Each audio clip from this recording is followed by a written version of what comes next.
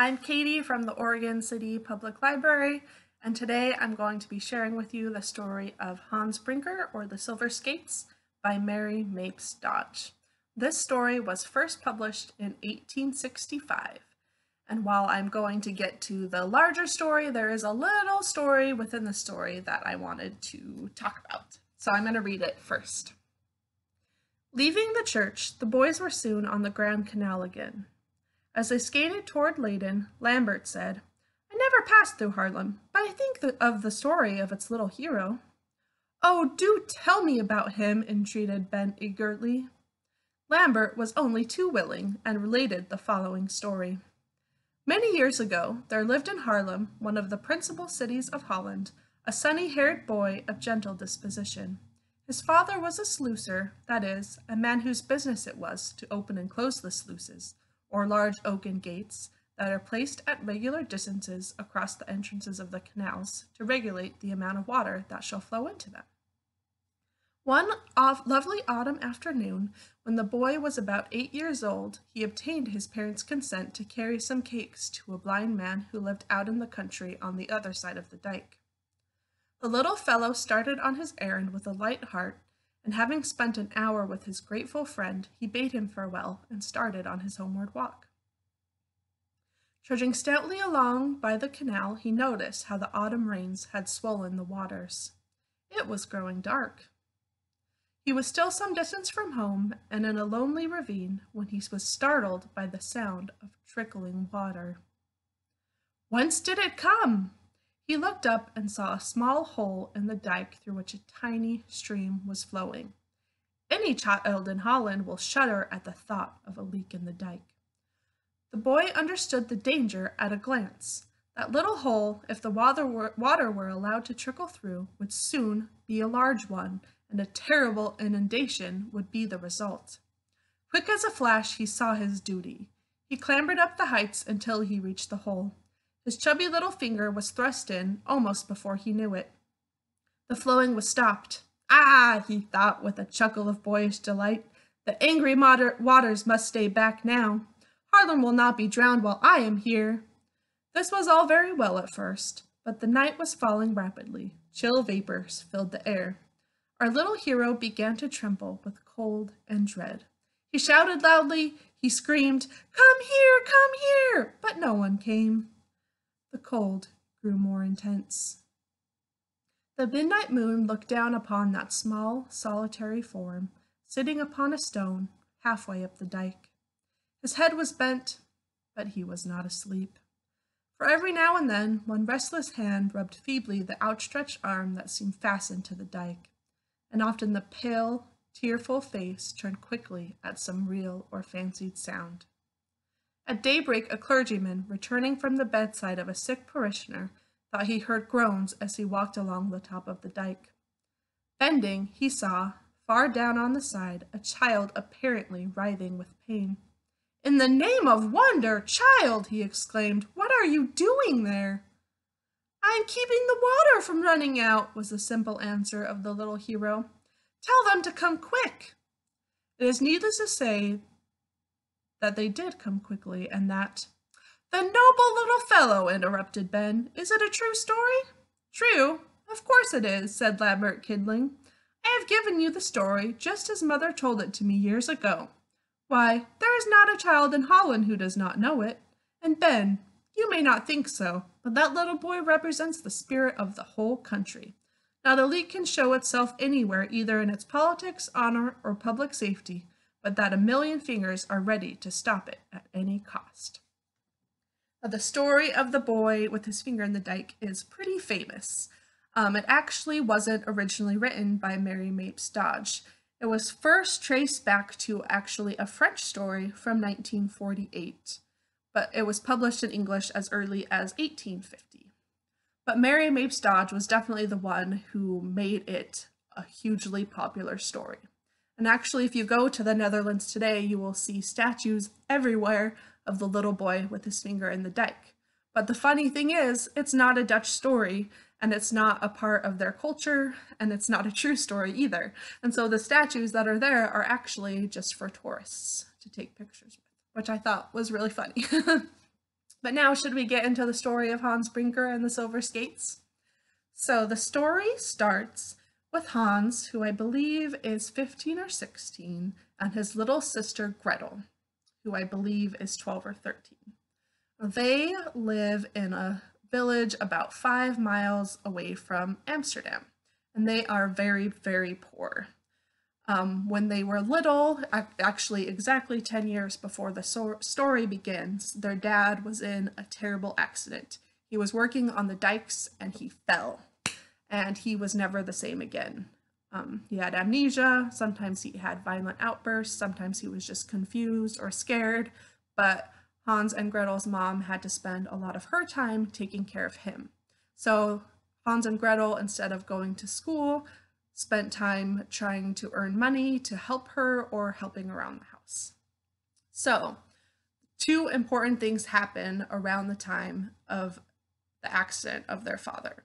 Number one is that a sock full of money that they had been saving for a better future disappears. No one knows where it went. And the other important thing is that the night of the accident, Hans's dad gave his wife a watch. Not his watch, but a watch, and told her to keep it safe and protect it, no matter what. So, it's always, of course, been very important to Hans and Gretel's mom to keep it safe. So, the story begins with Hans and Gretel skating. Now, skating is hugely popular in the Netherlands, especially speed skating on ice. And the story of Hans and the Silver Skates is actually what popularized speed skating in the United States. So, another fun fact. So, when the story begins, they just have skates that they made out of wood. It's incredibly difficult for them to skate on them, but they love skating so much that they do it anyway. And Hans sees the toll taking care of his father is putting on his mother, and he is determined to find help. Now, many doctors have looked at his dad over the years and have not been able to help. They said there's nothing that can be done, but Hans is determined to try one more time. So he decides to skate to Amsterdam to try to find a doctor. And actually, on his way there, he runs into one, probably the most famous and well-respected doctor in all of the Netherlands. And he agrees to help. There's something about Hans that just catches his eye and makes him care when he wouldn't have normally. So he says he has an errand to attend to, but he will come in a week and he will help Hans's father, or see if he can in any case. So they are all very excited about this, of course. And then there is going to be a race, an ice skating race, and the winner gets to keep silver skates, their very own pair. And so this is also really important for Hans and Gretel because they love skating, and having silver skates, of course, would mean the world to them. So they begin training for that, and Hans is able to sell a little piece of jewelry to a kid in the village to buy skates for them. So that's all very well, but then Hans's dad takes a turn for the worse, and he needs help right away. They don't think that he'll make it. He has a fever, he's very sick, it's bad. And the boys from the village, most of whom are pretty mean to Hans and Gretel, are actually going to go on a skating adventure through the canal all the way from their village, 50 miles away to another city. And I'm not going to get into the details of their trip because it would take way too long, but it's great. They highlight a lot of cultural artifacts about the Netherlands, so definitely read the story if you want to hear about that. But Hans convinces one of the boys who's going, his name is Peter, and he's the only boy in the village who is nice to Hans. He's actually the one who bought the jewelry so he could buy his skates. He agrees to try to find the doctor while they're on their trip and tell him to hurry to help his dad. And then he does. He finds him. The doctor comes. He is able to operate on their dad and remove what I think is a blood clot that's putting pressure on his brain, and then he's good as new. Like, his memory comes back. He can't believe all the time that's passed, how big his kids are, but he is recovering, and it's a miracle. Everyone's overjoyed.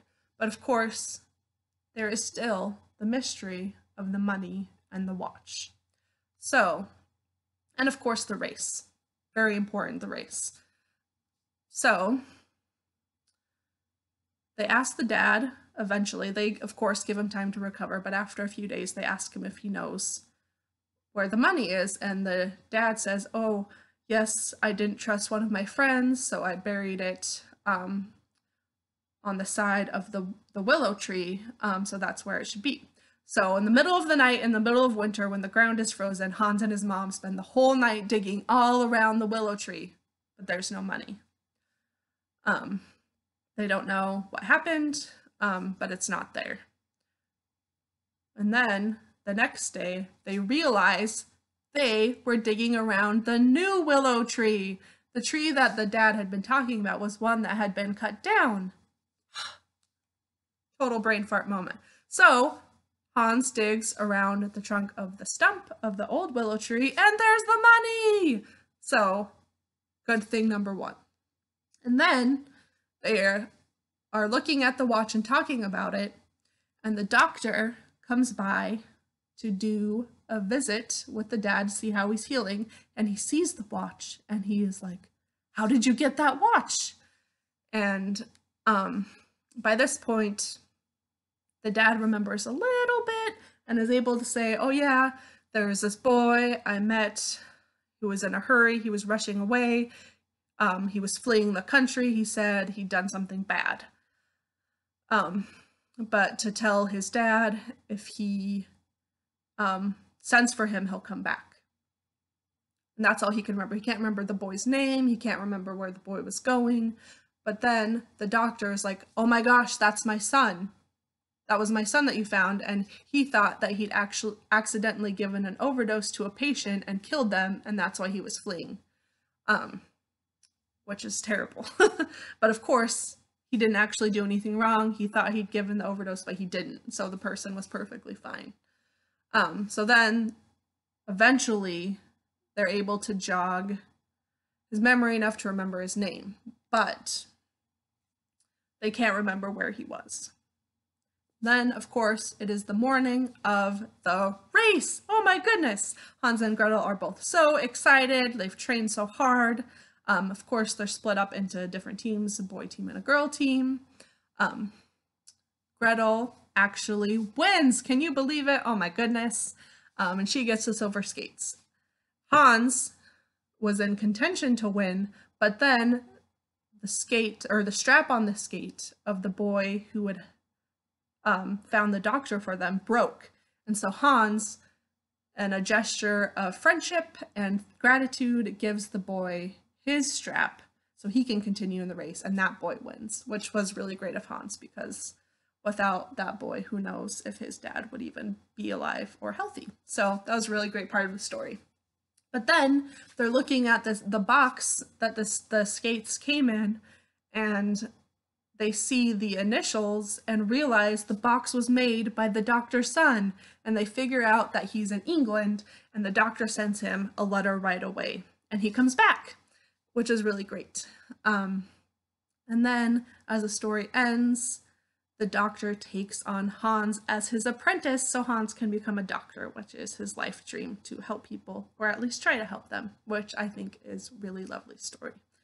So everyone ends up happy and healthy, they get the money back, and the doctor is reunited with his son, and it's wonderful. If you have the time, I highly recommend reading the story. It's got lots of great details and stories of friendship and culture, and it would be a great, especially great family read. And because it's in the public domain, you can find it on Google or anywhere else that public domain books are available. So thank you so much for reading with me today. I hope you enjoyed the story of Hans Brinker, and tune in next week for another fairy or folktale. Bye.